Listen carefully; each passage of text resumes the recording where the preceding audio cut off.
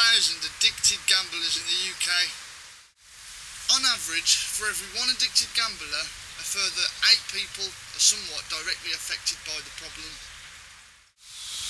Children, lovers, fathers and mothers, brothers, sisters, friends and employers, colleagues, strangers, landlords and bills. In some cases, some will rob people and tills. He wants all his time back and love in his day. He wishes it would never have been this way.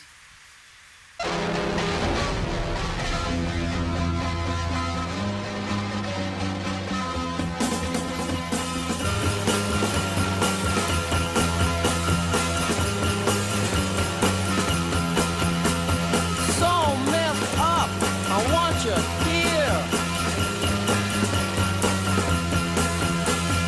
In my room, I want you here.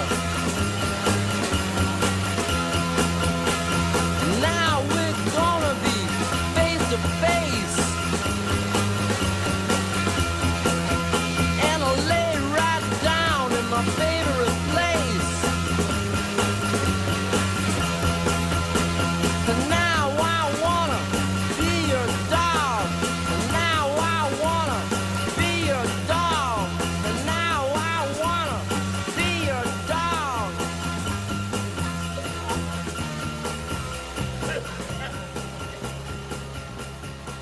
Well, come on.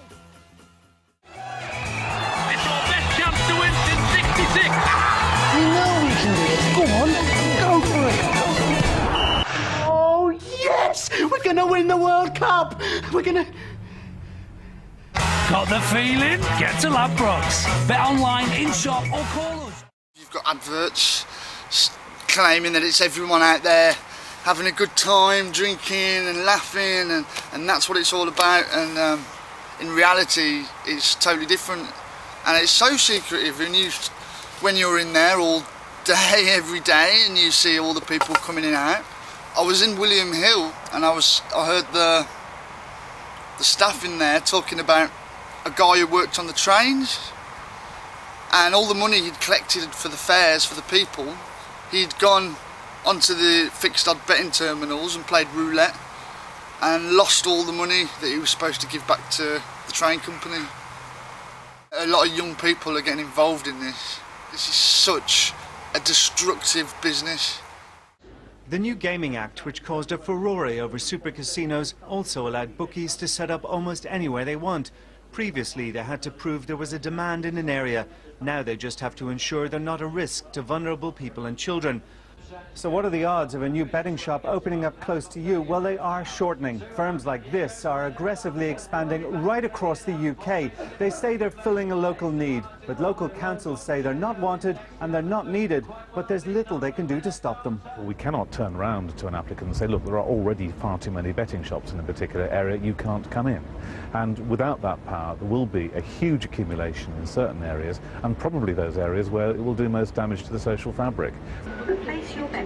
One worrying consequence is the growth of lucrative fixed odds betting machines. Unlike traditional slots, players know the odds they face, like in roulette. Just 4 machines are allowed per premises, but the greater concentration of shops means more machines, which critics have dubbed the crack cocaine of gambling. Now the government has asked the Gaming Commission to look at their impact. Obviously I've won a few quid on them, but the money that I've won, I would imagine that I've actually put back in now. What sort of figures are we talking about? Well, I mean, anything sort of like from £1,000 upwards, really. But, I mean, I've spoke to people that have put, you know, £20,000, £30,000 in them. Bookmakers say they stick to strict social responsibility guidelines, and new shops are good for local communities. We bring significant investment, jobs, we can brighten up a parade, and actually the betting shop is one of the few places left now where folk can come together. They can commiserate when they have a loss and celebrate together when they have a win. It's not uncommon to see people punching the machines, spitting the machines, and throwing down their tickets and putting their hands on their head and going, no, I've lost it all. And that is happening every day in these places, all over the country, in pretty much every town in the country. The gambling industry claims that it's only a minute problem. I'll show you in this following clip. Does this look like a minute problem?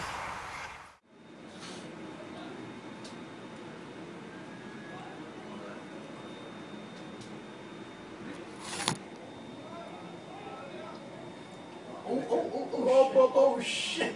Oh,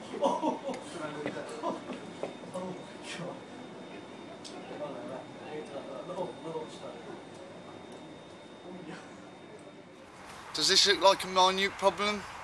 I'll give you a ticket for 26 pounds. I said give him a 25 pounds. Leave my money. Listen, I leave my money, blood. You give him ticket. Leave my money, Give him any ticket. Just leave my money, blood. Just give him my money, blood. I better leave that money. Give him my money, man. Give him a fucking money, man. We got teeth my blood clot money, sir. Listen, you teeth my money, sir.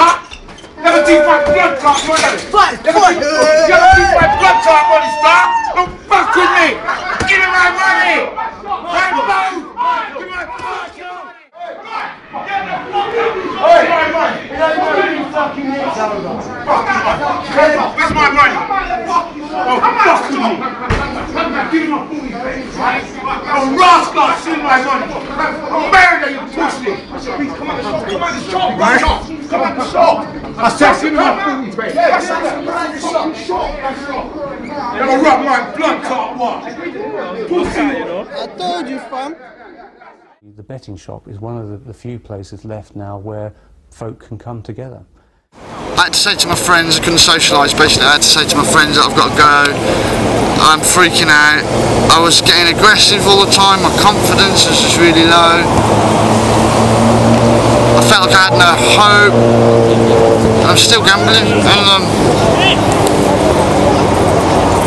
what I found out was, it was the first time I'd heard about dopamine, I found out that what happens is through dopamine, is that when you have that first big win, it chemically implants into your mind that that is a mechanism for your survival, because dopamine's released when you eat and when you have sex, and it's basically a pleasure reward system in the brain.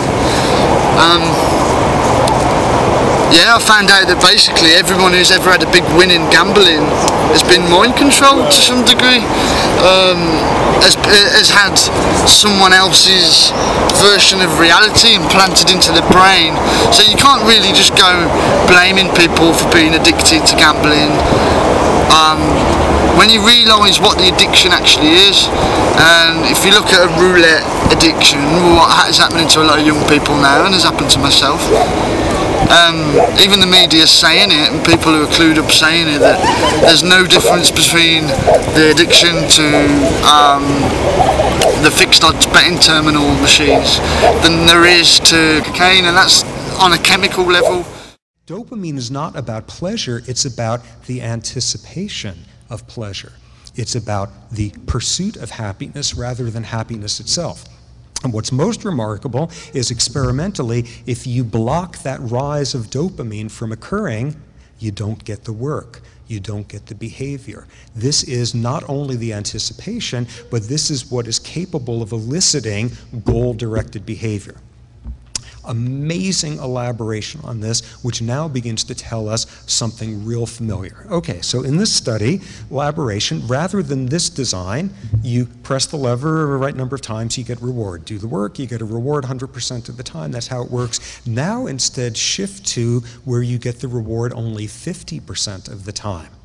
You do the work, and only about half the time you get the reward. So what happens to dopamine levels there? This is what they do. They go through the roof.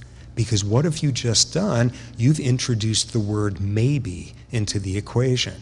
And maybe is addictive like nothing else out there. What we see here is dopamine comes pouring out like mad. It's the uncertainty of the reward. It's called variable reinforcement, which is just another form of learning, where they purposely make the slot machines pay out a certain percentage of the time. So you don't know how often, when that next payoff is going to come. The more they can teach you, or you can learn that you cannot predict the pattern of when you're going to win, or know when to pull out and take your money, the better for them. So you're going to stay there and stay on until some point where you have to leave, because you've been taught that if you just hang in there, that slot machine, that card game will eventually pay off.